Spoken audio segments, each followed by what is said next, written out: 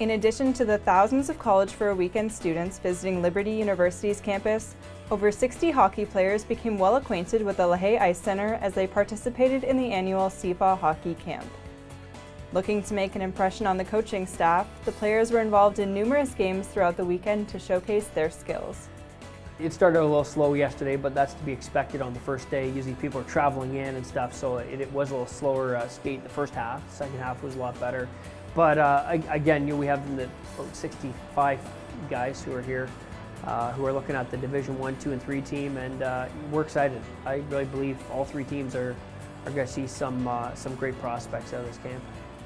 For current D1 members Matt Cruikshank and Andy Clark, the CFAW camp last year was when they committed to Liberty after stepping on campus and realizing this is where they wanted to be for the next 4 years. So last year after I finished junior hockey, I wasn't sure kind of what I wanted to do with my college, opportunities. So I came to CFAW just kind of with an open mind. I wasn't too sure a whole lot about school.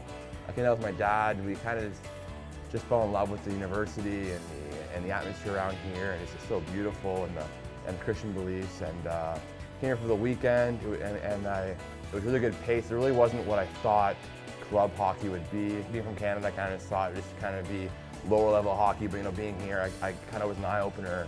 I actually wasn't ready for like the caliber of the hockey there, but I had a good weekend, and I decided to commit that weekend, and haven't looked back since.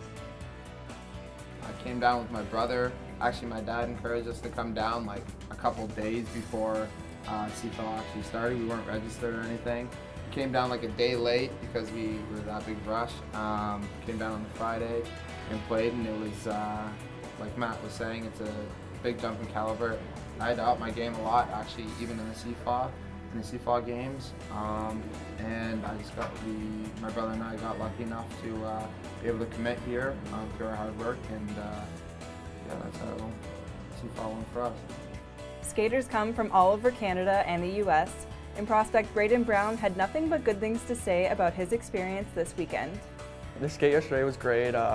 All the guys were real nice to me, being a new guy and all, so love that, and the pace was great. Everyone looked like they were having fun, competing, just having a good time, like it should be.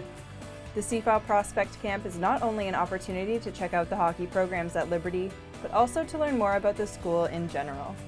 Well, this camp's a great opportunity to be able to check out all 3 levels of the ACHA hockey here at Liberty University, as well as to check out the university, and that's a big thing. We want to make sure that they get a good idea of what the school's like and the culture of Liberty's like, as well as the hockey program. And we guarantee one thing at the end of the weekend, to give them feedback that on where they stand and on where they think they'd be. Well, I do encourage everyone to come to CFAW. It's a great weekend to just get acclimated with Liberty. They throw the convocation, and it's pretty much the whole package deal. People who come in not knowing a thing about it usually leave loving it, because it's just such a beautiful campus, and everybody around here is so nice, and it's just a different atmosphere than any other place.